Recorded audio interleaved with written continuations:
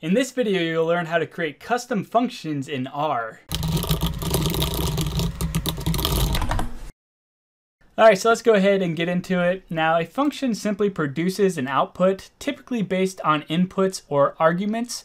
Now, it doesn't have to have inputs or arguments in order for a function to output something, but typically you have something you're putting into a function and it's going to do something with those inputs and give you an output.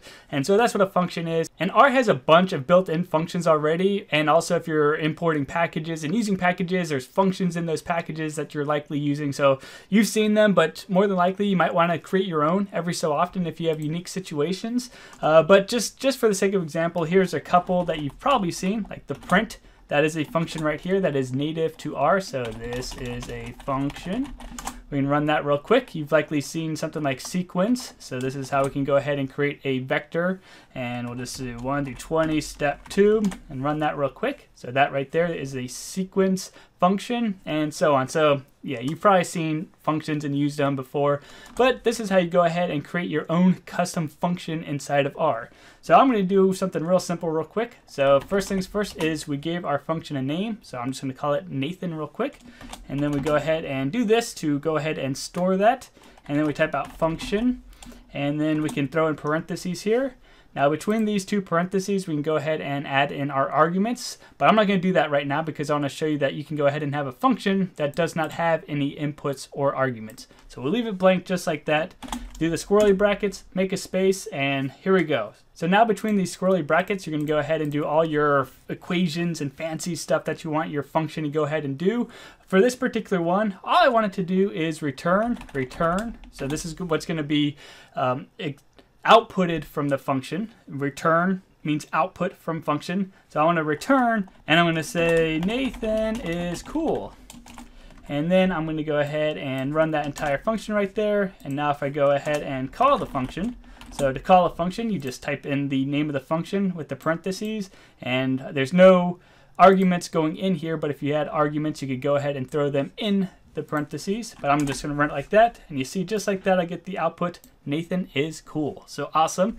And as you see, there are no inputs or arguments, so let's go ahead and give it an argument. So I'm going to give it one argument of X, and now I'm going to go ahead and do a return, and it's going to be replicate. So I'm going to go ahead and use the replicate function, and I'm going to go ahead and set this up to return X. So now I'm going to have to give it a value here, and it's going to go ahead and replicate Nathan as cool X number of times that I put into my function. So if I do, got to run it real quick to store my function, and then if I throw Nathan 10 in there, I get Nathan is cool 10 times. So pretty nifty stuff, right? And hopefully this is all making some sense. Alrighty, so I just realized that I should have covered something that I didn't, and that's setting default values for your arguments. So right here, we don't have any default value, but we could set like a default value to 1.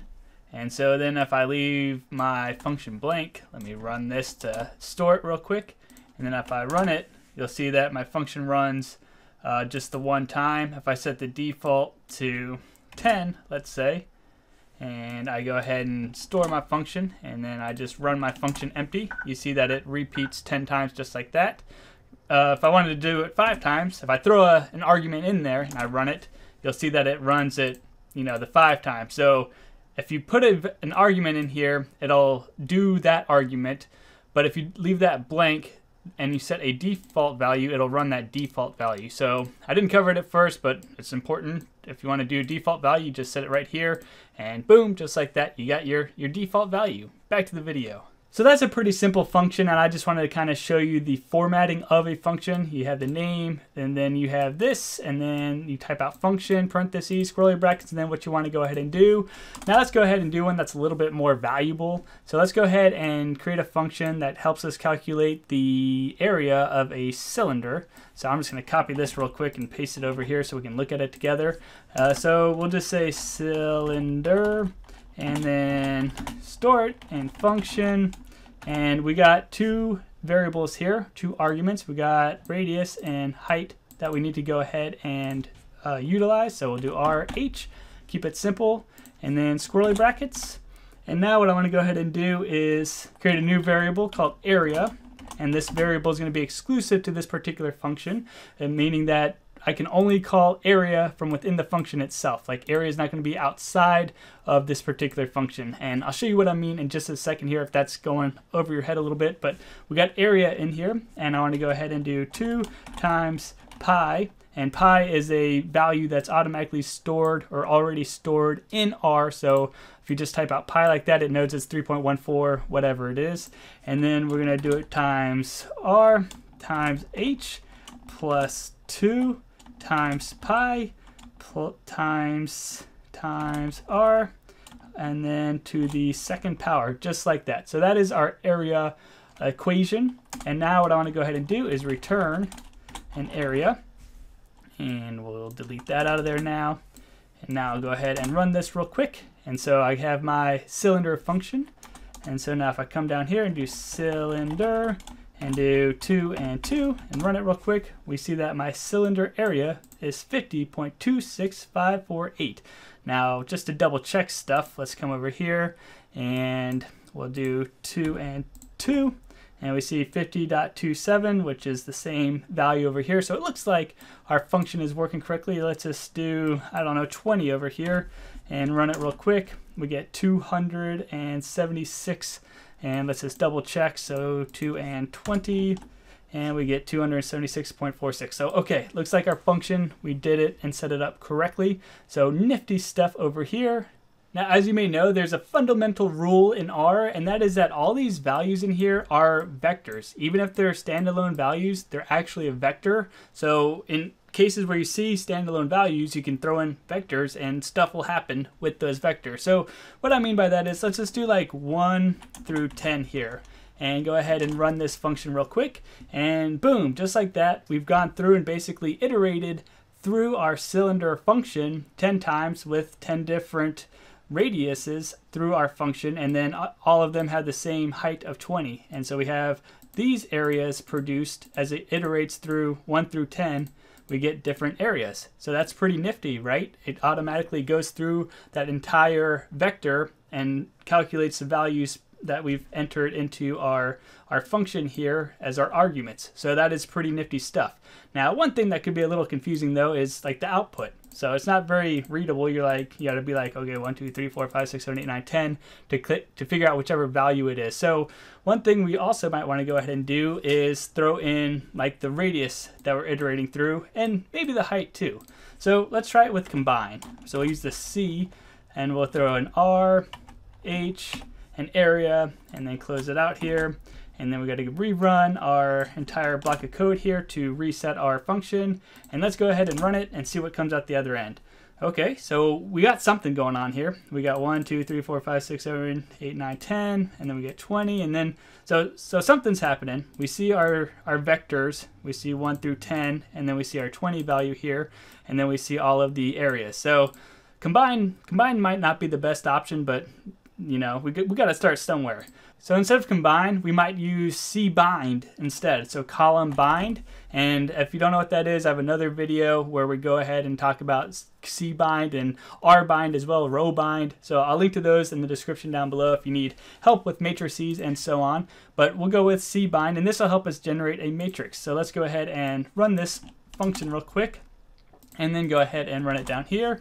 And now we're starting to cook with some gravy, if that's a saying. So now we got columns that present our radius, our height, and then our calculated area, so we can get a good snapshot of what's going on. So if we got a radius of 5 and a height of 20, we get this value right here. So pretty nifty stuff, how it's iterating through our entire system. So cool, right? I hope you think that's cool. I think it's pretty cool. Let's say we throw in a vector back here as well, so 20 through 30, and we run this now. And I'm receiving an error message because I have one extra number or value in this vector here. So what I should do is 29. So if we run this real quick, now we see it going through the entire vector. So now we got a radius of 1, height of 20 equals this area, you know, radius of 5, height of 24 equals this area, and then radius of 10, height of 29 equals this area right here, and so on. So hopefully you're able to see how R utilizes your function, and if you give it vectors to go through, like it'll go through all those vectors. You don't have to create a loop or anything fancy like that. You just give it the vector and it'll automatically iterate through it. And you'll probably want to change how your output is. You might want to use cbind, or you could also use data frame. And let's go ahead and run this real quick, and you get pretty much the same output, but it's a data frame instead of a matrix. So we got other videos coming up on data frames, and I already have videos on matrices. So if you know which one you want to use, you know, they have pros and cons to each. Data frames are a little bit more better or manipulative, or there's more options, functionality with data frames, so that's probably where you'll lean to. But a matrix or data frame, and you see, you know, it outputs the values just like the matrix up here versus the data frame down here, and so on. So if you're putting or outputting multiple values, you probably want to use a matrix or data frame, and so on. But that's functions in a nutshell, and how to create your own from scratch. And you know, they can be pretty complicated. You can have multiple lines of code up in this area, anything you want between these two squirrely brackets, in order to go ahead and calculate your output. So you'll have your output here, and that's how a function works. Hopefully you found this video helpful. If you did, I appreciate any sorts of likes, comments, subscribes, anything like that, and I hope you have a great rest of the day.